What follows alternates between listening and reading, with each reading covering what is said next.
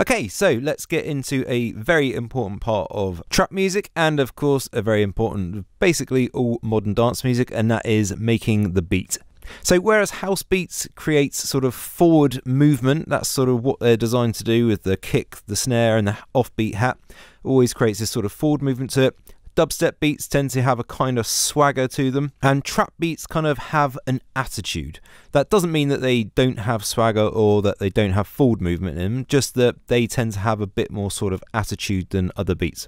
So just like in any other genre, the kick and snare are the main sort of grounding elements for the beat. However, the actual rhythm and the feel of it, what gives the beat its attitude, comes from the other elements.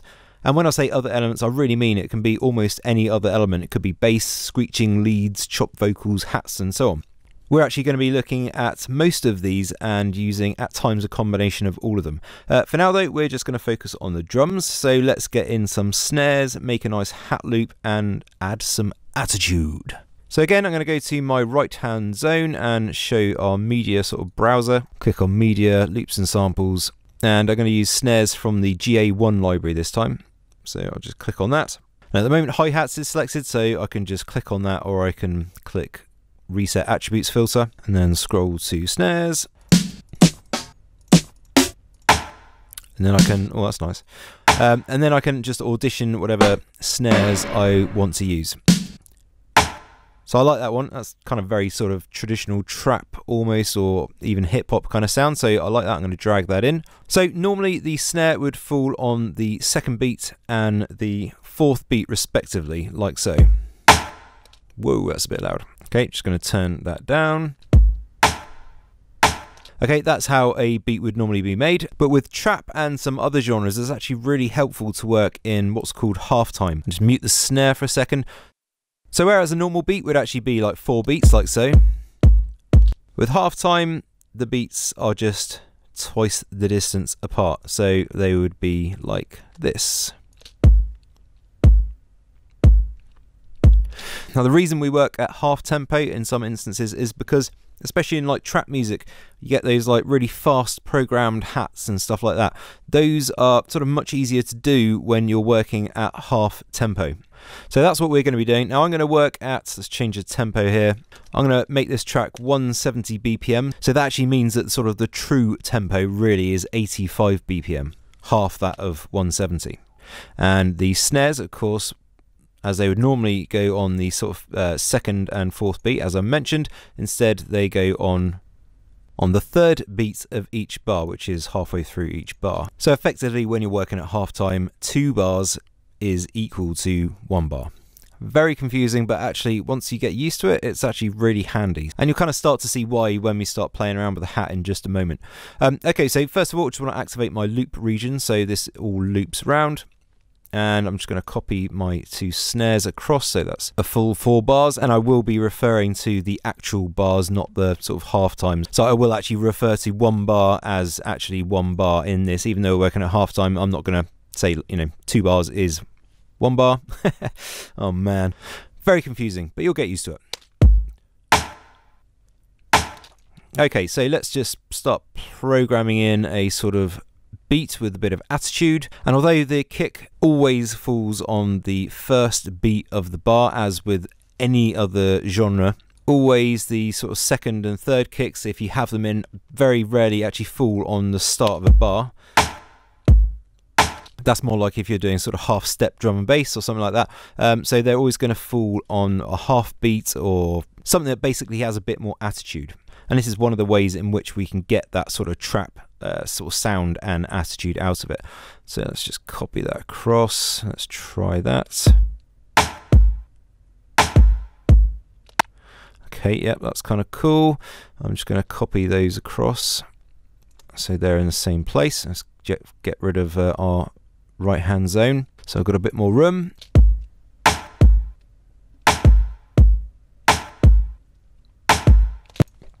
And this last one, I just want to repeat the kick there. Okay, so at the moment my snap type is on grid relative, okay, which basically means that it's going to sort of hold the relative position of the end. So the end there isn't falling exactly on a 16th. So in order to get it to snap to the actual grid line, I need to change that from grid relative to grid. And that comes in very, very handy, which you'll find out about later. But for now, I just want it on the grid. I'm just going to drag in that, zoom in just a touch. And I'm just going to drag in that right hand envelope just to make sure we get a nice smooth exit from the kick and we don't get any nasty little clicks or pops. Very important. And then I'm just going to copy that kick across. Now we don't want that last one overlapping, so I'm going to draw that back in, because when we copy the kicks across, obviously the next one's going to start right from there. So let's just have a listen to that.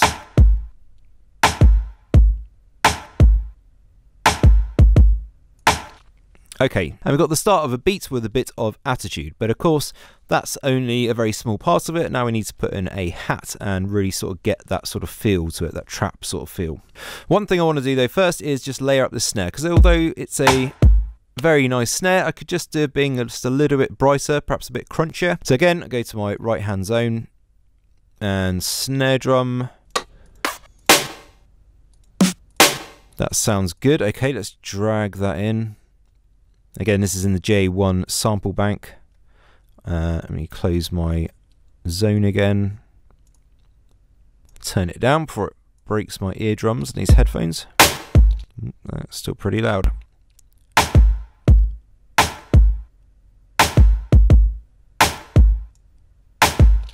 Okay, so as you can probably hear, that's without. And it's just adding a little bit of brightness, that's all. But we'll come to mixing that sort of fully and properly later on. But for now, that's all good. So I want to get my hat in. So again, get my right hand zone.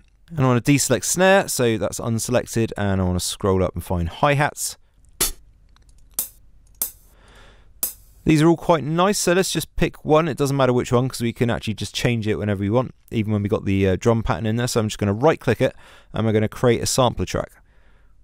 Now the reason I'm using a sampler track here is because, one, it's easier to sort of program these in MIDI. Two, it means that I can change the sound at any time I like and it's not going to mess with the pattern. Whereas if I create a pattern out of audio samples and I want to change the sample, then it's going to be a pain in the ass, because I'd have to actually recreate the rhythm every single time. But if I do it in MIDI, the MIDI stays and the sample can just be changed. So I'll show you what I mean in a sec. And the third good thing is that you can also change the pitch of this. So as you would have noticed if you listen to any trap music, that you can sort of get all these like pitched up sort of sounds all over the place, like the little hat sounds being pitched up and down. So it's another good thing about the sampler. Okay, so as this is requiring MIDI, I'm going to draw that in. So I just hold down Alt on my keyboard and draw in the MIDI block. So before we go any further, let's just turn that down. Okay, that should be fine. And I'm going to go into the MIDI. Obviously, I've got my keyboard down here. Now, with any sample that you put in the sampler, its normal standard root note will be on C. Even if the sample isn't written in C, that's where its stock pitch will be. So if I put it on anything else at all, it'll be in a different pitch to what the actual original is. You can change that in the sampler, but that's not for the hat. We'll get to that later. So I can start drawing in my MIDI. Let's just see what all this sounds like as we go.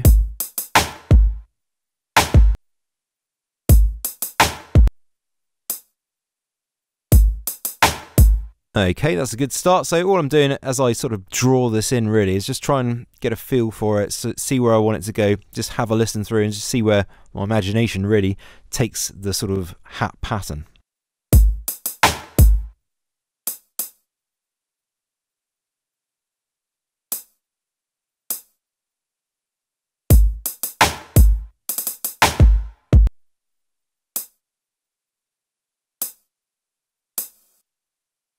Let's just try this. Okay, that kind of sounds quite nice. Definitely suits the kick going on there. I'm just going to shorten these though. So if I go to my quantize settings, change that to 64ths. I'm just going to shorten all of those.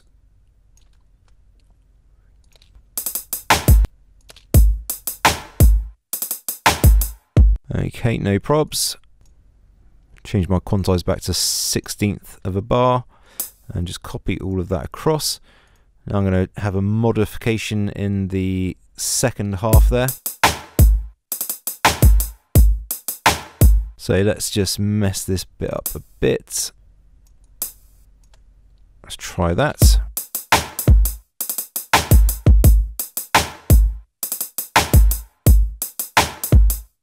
Okay, that's not too bad. I just don't like that hat there. And I want a little fill at the end, so what we can do is just zoom in, and I'm going to select those three, hold down Alt and just copy those across and go back to 64ths, and let's move that one so it's there. So this is where the sort of half time comes in handy, because it's easier to stick these extra little tiny fills in. And also one other thing I'm going to do, I've got to go to the velocity, which is these little bars down here, and just sort of draw in a little ramp there. So this last little bit, you probably don't want that one, just at end, gives a little flick.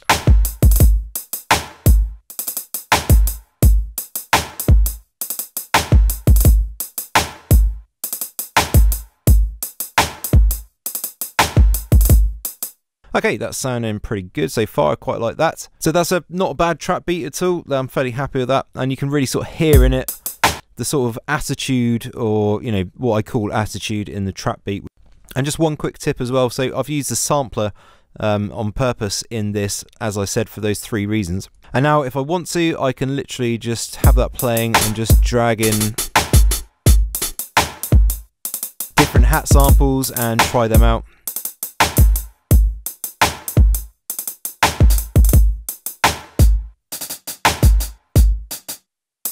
But I actually quite like that, so